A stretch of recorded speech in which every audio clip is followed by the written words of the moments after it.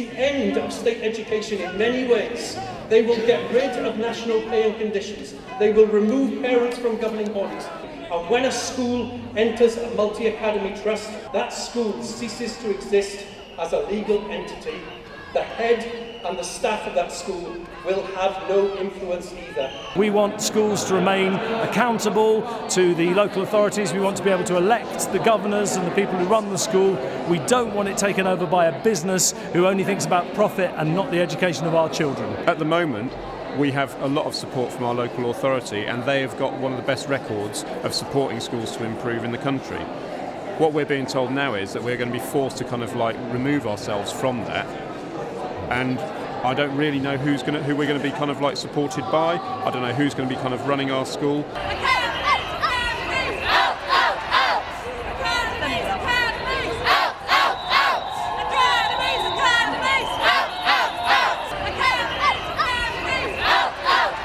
We live in the Royal Borough of Greenwich.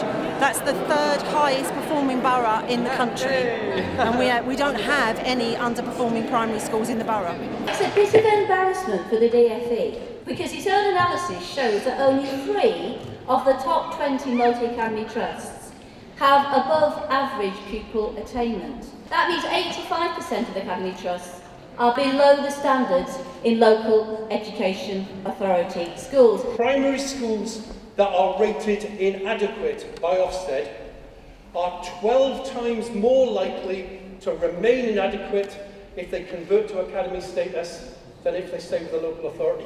12 times more likely to remain inadequate. It's because it's completely chaotic, that transfer, so everybody's attention goes somewhere else. The school does not improve.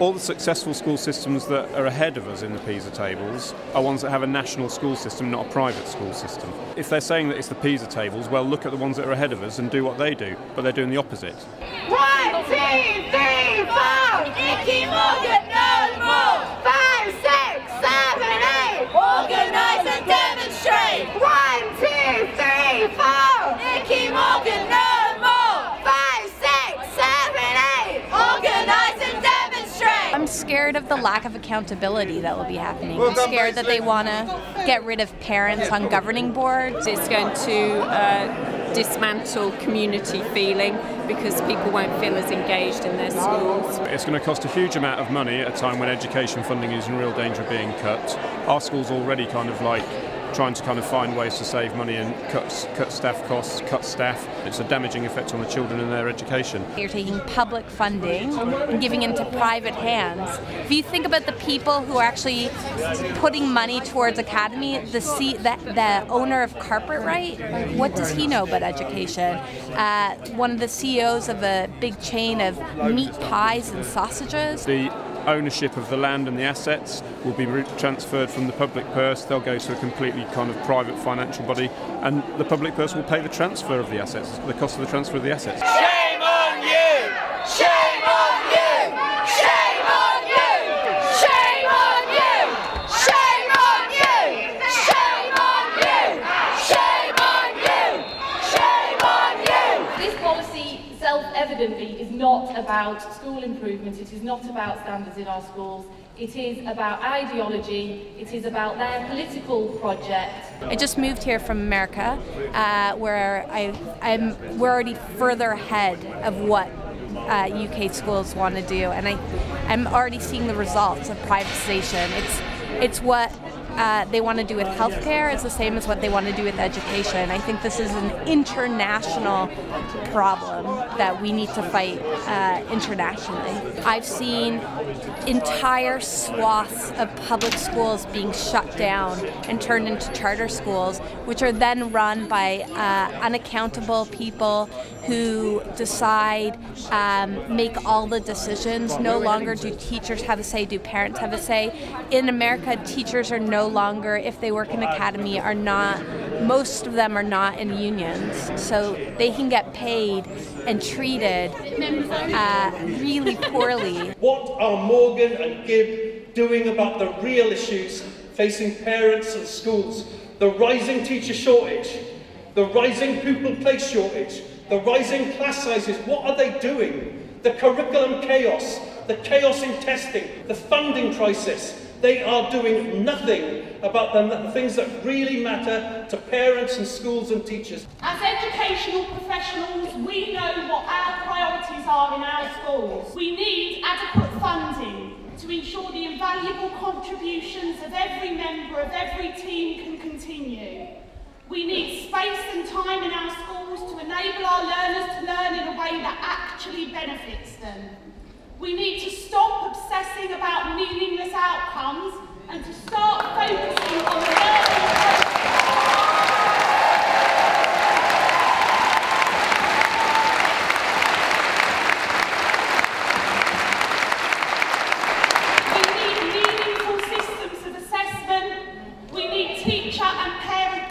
because we need schools to be run by people who know about them, who understand them and who care about them. We will seek to build an alliance against these proposals with parents, with yourselves, with teachers, with the unions. The government's already failed to convert schools by its own deadline of 2015. They've now extended it to 2020 or 2022.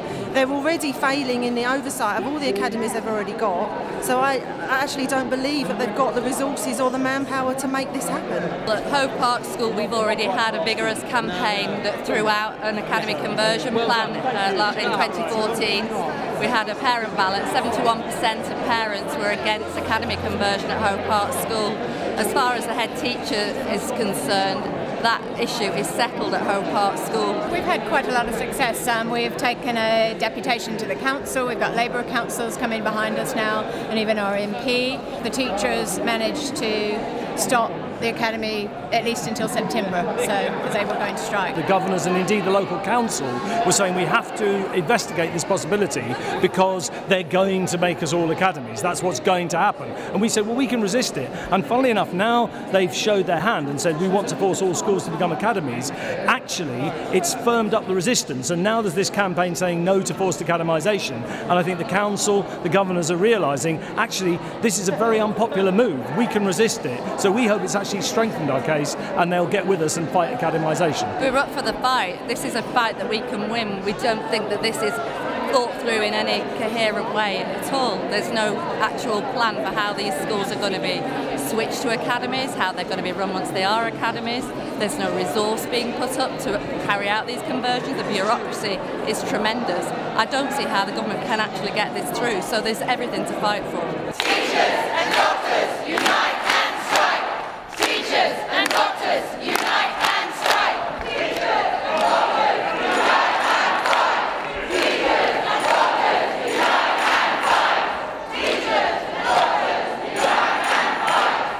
I wanted to come and overwhelmingly express a sense of solidarity with all of you.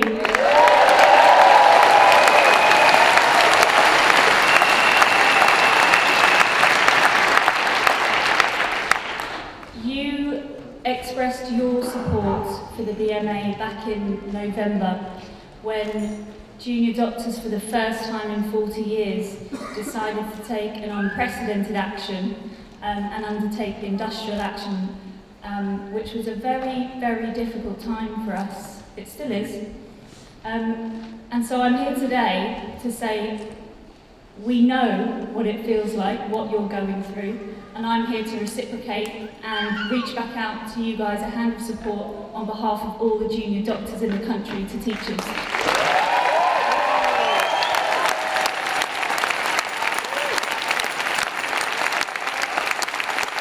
Junior doctors will be walking out on the 26th and the 27th of April. Consultants will be looking after patients, not a single patient will be put at risk because the most senior, experienced members of the profession will be looking after them. We need to start to unite these struggles. This is about standing up for the kind of services that we want in our society. And I, for one, want equal access to education and healthcare, regardless of age, race, income, status. I want it for everyone. If you are pushed and you have to take action, like we have, know that 50,000 junior doctors have got your back.